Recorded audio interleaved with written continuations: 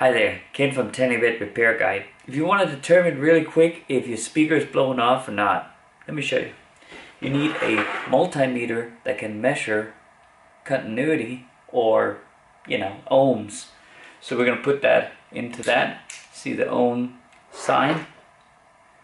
It's also shown where to put the probes.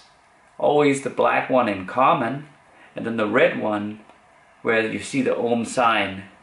The other one would always be for amps, for current, and you don't use that for this. So now we're ready to measure. So what you need to know is also that typically you can see on the back of the driver what impedance it is. And you'll see an ohm sign, and you see there it says 8 ohms. But it doesn't always say that. So what you can do, if you have two speakers, which you typically will do in a stereo setup, is that you will measure the one that doesn't have a problem, and then measure what it has for this called DC resistance. And if you look in the data of the actual woofer, not just speaker, your whole speaker, but the actual driver, if you find that data is called RE. And it stands for, it is the resistance under DC voltage. But since we're dealing with a music signal, which is more like alternating current, not entirely, but it's, it's going around a 0 point where it goes plus, minus, and that's how it makes that movement on the speaker. There, in that case, you have impedance, and that impedance is changing throughout the frequency. We'll talk more about that in another video, but for this sake, you measure on the fresh one that, for example, you have 3.2 ohms, and then you can assess that as a 4 ohm impedance speaker. So, but even if you don't know any of that and you have no access to find out, and both speaker drivers are blown, you can still get some idea if it's really bad, at least. So I'm taking one here that I know is bad, and all you do is simply just put the probes on plus and minus, and it's important that the speaker driver is disconnected from the speaker, the actual speaker.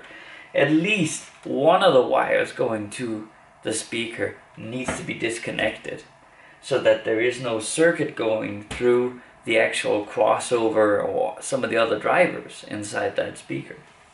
So we're going to put the probes on here. You see there's no response on our gauge. Oh, that's a little bit. It's saying 11 to 23 mega ohms. That's not good. That means that the coil in here inside has been burned off or severely hurt. So let me measure on one that I know that works. You can see.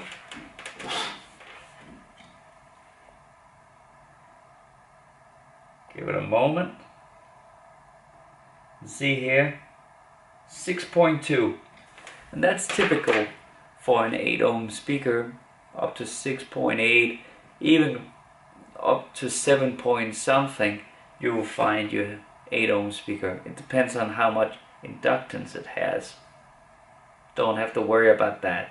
But just know that if it's completely out of range, like into the 100 ohms or 20, even 20 ohms and above that, it is burned off. Another situation it could be if it's melted into one core, then it will be significantly low. Then it will be like 0 or 1 or something like that. Then that means that it's burned off. Of course, if you're dealing with a car stereo, big subwoofer, you can have a certain configuration where those can be all the way down to 1 or 2 ohms. but you'll